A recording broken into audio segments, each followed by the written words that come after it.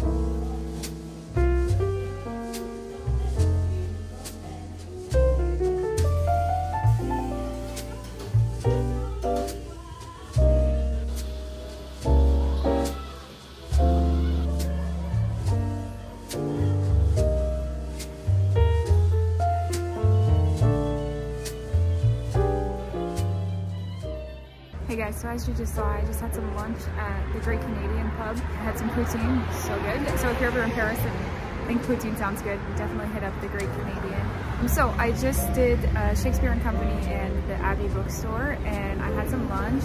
And I think next I'm going to head over to Rue de Rivoli by Place de la Concorde and hit some more bookshops. Let's go.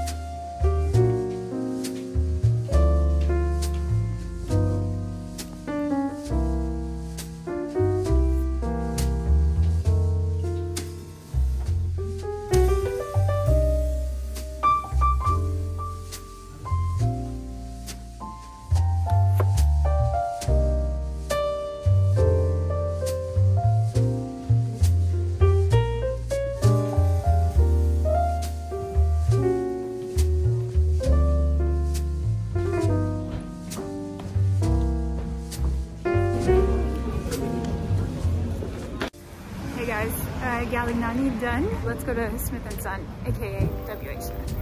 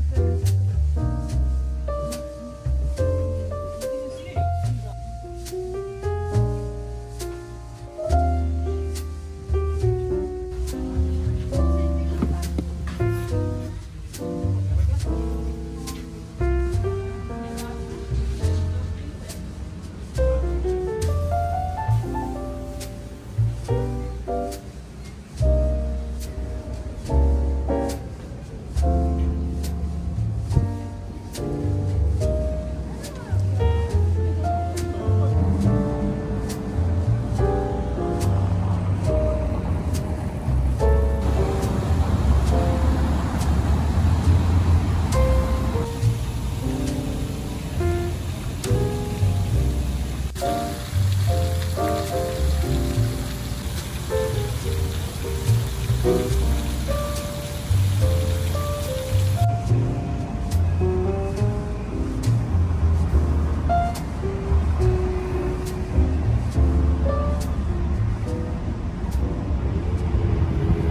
guys, so I just finished at Smith & Son and I think we're all done. We went to Shakespeare and Company, the Abbey Bookshop, Galignani, and Smith & Son. So we got a pretty good tour of the bookshops in Paris and I hope you had a good time. I'm going to get on the metro and go home and then we'll do a little mini book haul of all the books I got today in Paris.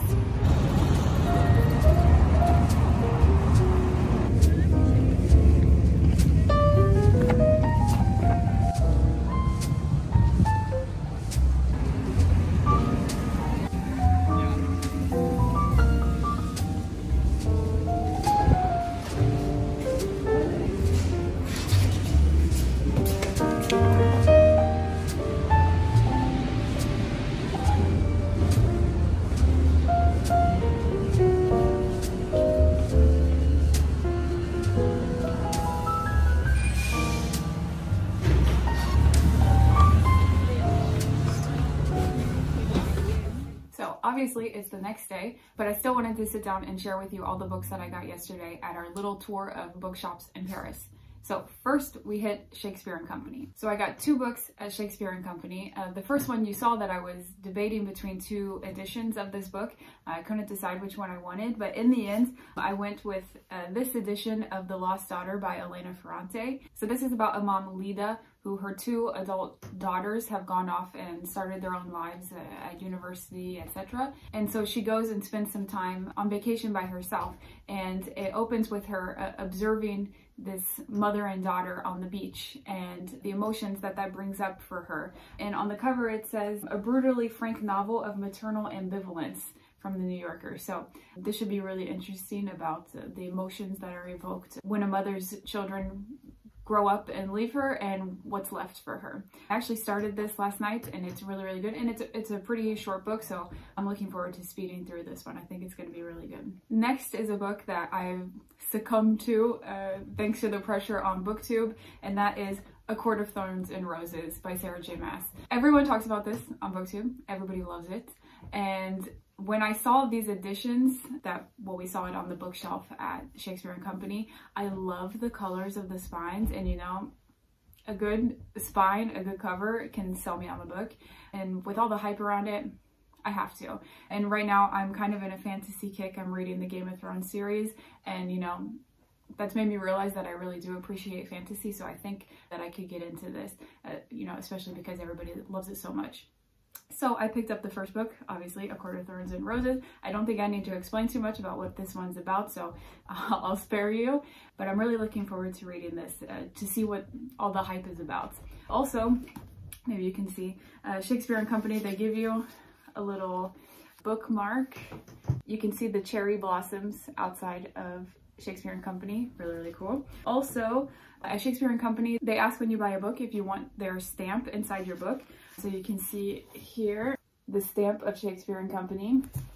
Same thing in The Lost Daughter. I got the stamp in The Lost Daughter as well. So it's really fun. It's something special, you know, being able to support this historic bookshop and have a little memory of it in your book. Then I went to the Abbey Bookshop, which is quite close to Shakespeare and Company actually.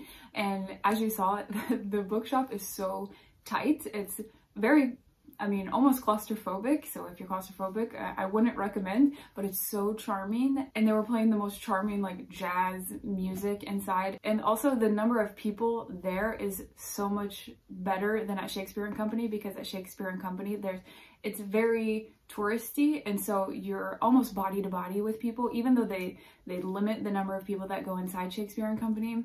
As you saw when I left, there was a line. I arrived early enough that I didn't have to wait in line, but if you don't go early enough, you have to wait in line. But at the Abbey Bookshop, it's a lot less touristy, so you're not squeezed in, and that's good because everybody wouldn't fit inside because it's so tight, and you kind of have to turn sideways to fit through the walkways, but that's the charm of the bookshop, you know.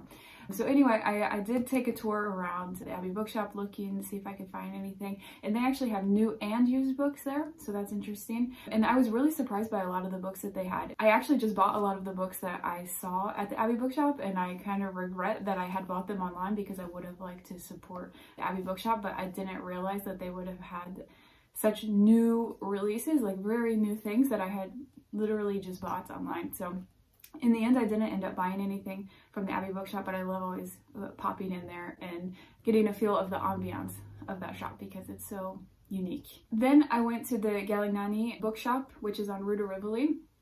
So I got 2 books at Galignani. The first one, as you saw, it's actually a children's book. So it's called Paris Hide and Seek, and it's basically a take on Where's Waldo, but Paris edition. So on each page, there's a different Parisian monument. So for example, the Louvre. And in the corner, they give you a little bit of information about the Louvre and then tell you something that you're going to have to look for in the Louvre, something connected to the Louvre. So for example, it says the most famous one of Leonardo da Vinci's works is the Mona Lisa. Hey, she isn't where she belongs. Can you spot her? And then, so, I mean, it works just like, where's Waldo? You have to find her. You see that she's right here. So, you know, it has all different kinds of monuments, you know. It has the Arc de Triomphe, the Modern Art Museum, the Pompidou, the Paris Mayor's location, which we saw yesterday heading to Shakespeare and Company, Notre Dame, which we also saw. So you see each page has a different Parisian monument and then something that you have to look for in it. And it's so, so cute. I actually got this for my nephew who was recently born in February. So I'm looking forward to doing this with him because I think it's so cute. A good gift idea if you're ever in Paris and want to bring back something for a young reader in your life. The next book that I got at Galignani was The Virgin Suicides by Jeffrey Eugenides. I'm really looking forward to reading this because it's kind of like a modern cult classic. Also, it comes in this new edition, the Collins Modern Classics editions, which are so beautiful. All the spines are really, really beautiful, and I want to get some more of these editions because I think they would look really nice on the shelf together. I think that this book is pretty divisive. People either really love it or really hate it, I think, so I'm looking forward to seeing which side of the fence that I fall on. Down the street from Galignani is Smith & Son, and they just recently changed their name to that. They used to be W.H. Smith for a really long time, but now they're called Smith & Son, so it's possible I accidentally called them W.H. Smith because that's what they've been forever. So I went there next. I got a book that isn't technically supposed to be released yet in Europe. It's been out in the US for, I don't know, a month or two, but the UK release isn't until May. So I was really surprised when I found this book on the shelf, and it's the American edition, which doesn't happen very often here. We always get the UK edition in bookshops. And so I was really surprised to find the American edition. However, I really don't like the cover of the American edition. I was really looking forward to getting the UK cover when it comes out in May here. But when I saw the American edition on the shelves, I couldn't resist because that means I can read it a lot sooner. I don't have to wait until the end of May to read it. So I just accepted that I was going to have the American cover, and that is Vladimir by Julia May Jones. Now, I feel like the cover of this book doesn't represent what the book is about. Now, obviously, I haven't read it yet, but when I see the cover of this book, it makes me think that it's a romance. It's not a romance, technically speaking. It's literary fiction. I believe it's about a university professor who gets in a relationship with one of her students, but it's not your typical romance. It's more insidious, I think, more not as severe as My Dark Vanessa, because obviously that was with a minor and this is with a university student, so very different there, but in that same vein as My Dark Vanessa is the way that I understand it. So to me, this cover does not evoke that. And so I was really hoping to get the UK cover, but in the end, like I said, I just accepted to take this cover just so I could read it sooner because I'm really looking forward to reading this and seeing what the hype is about. So that's what I got at Smith & Son.